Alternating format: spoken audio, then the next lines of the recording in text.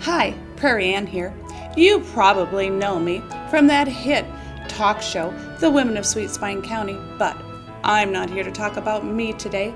My fellow celebrities and I have discovered some incredible counties and towns in our neighboring communities that you're sure to want to learn about.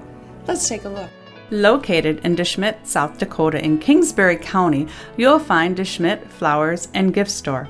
The story begins in the mid-1980s. Chad Cruz was a sophomore at Smet High School.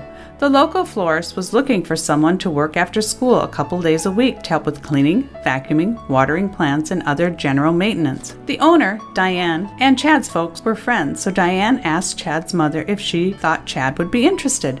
After a year or so, owner Diane asked if Chad would like to do some simple vase arrangements. She brought him back into the design room and showed him how to arrange a single, double, and a triple carnation in a vase. It was a couple days before the big Mother's Day rush, and she turned him loose. Chad did 25 of each style of vase arrangements. Proud as a peacock, he lined them up in the cooler and they looked great.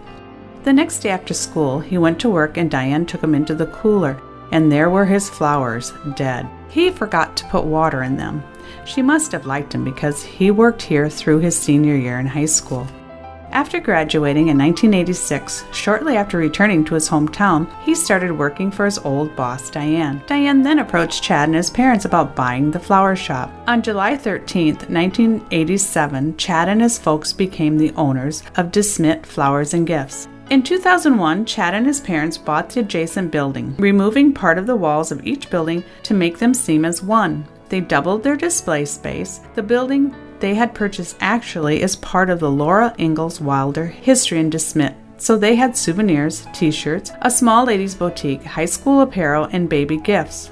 It's a lot of fun to visit with all the people from all over the world that come to see Laura Ingalls Wilder. Both buildings are the only surviving stick structures on Smet's main street from the late 1870s. Both buildings have had the neighboring buildings burned to the ground, but their buildings are still standing. At Smet Flowers and Gifts, they offer spectacular one-of-a-kind floral arrangements, unique gifts, and lots of quality merchandise. From the very beginning, they decided they weren't going to try to compete with the low-end gift stores.